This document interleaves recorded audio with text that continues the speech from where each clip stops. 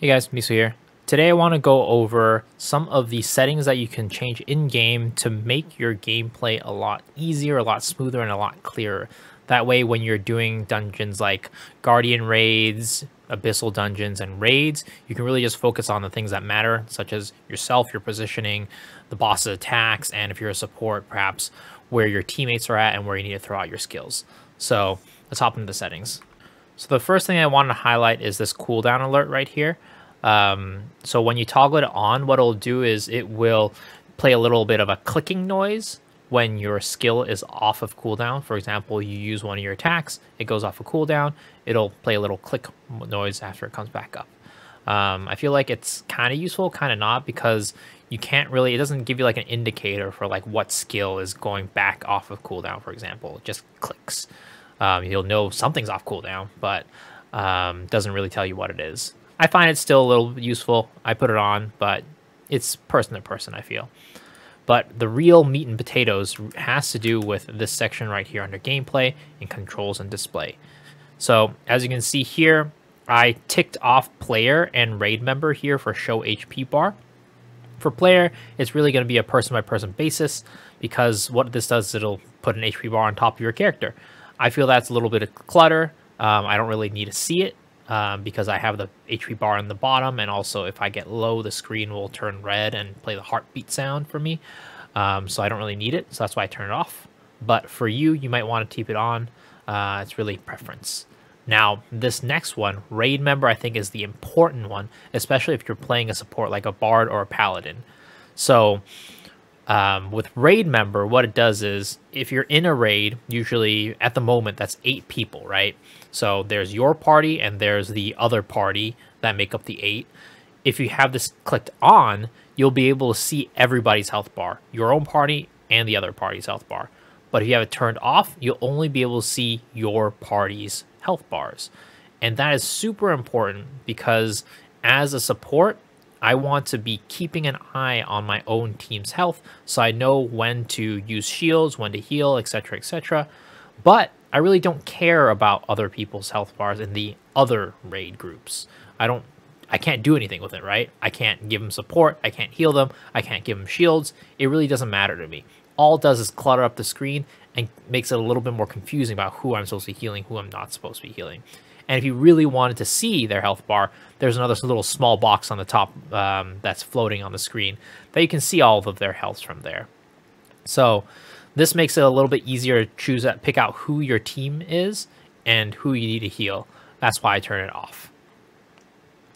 The next one is also very important, which is going to be this one right here, the battle effects display.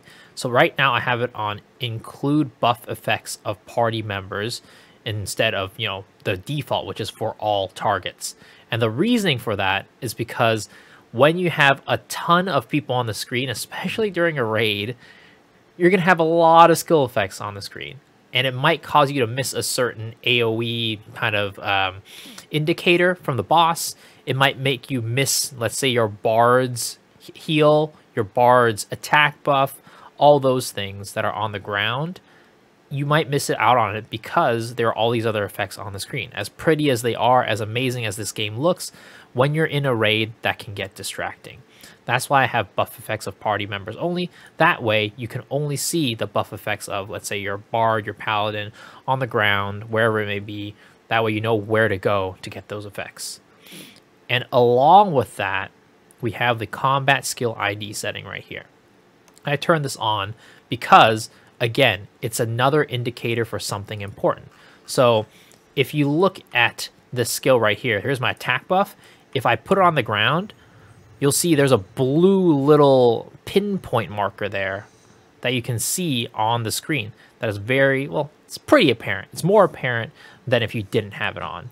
So if we compare that to if we don't have it on, let's look for it right here, combat skill ID. We can drop it again. Oops, drop it again. And that is not there anymore. So if you are a DPS or whatever class and you want to be able to clearly see where the buffs are, I recommend turning it on. That way you can see where to go to get these buffs. Now, the last thing on this list that I would say is useful for doing raid content and whatever it may be, PvE content, PvP content, is this right here, skill screen shake. I don't really mind it too much, but I know some people do, so feel free to turn that on or off depending on your own preferences. So that about wraps up this video. Very quick, very easy, a couple of settings that you can change to make your raids and fights go a lot smoother, have a lot less clutter in the screen, be able to focus on what you need to focus on. There's a couple other settings in here that I changed that are more quality of life settings, like this AM PM time format and this thing right here about skill tree notifications. You can play around with those as you'd like, because everybody's gonna have something different that they prefer. But for the basics, for the fights, for the Guardian raids, etc., those are my settings that I prefer to play with. Hopefully this video helped. As always, leave a comment down below if you think there's something I missed or something you want to talk about, and hit that thumbs up if you enjoyed the video. Hit the sub button, ring the bell for notifications, and I will see y'all on the next one. Peace.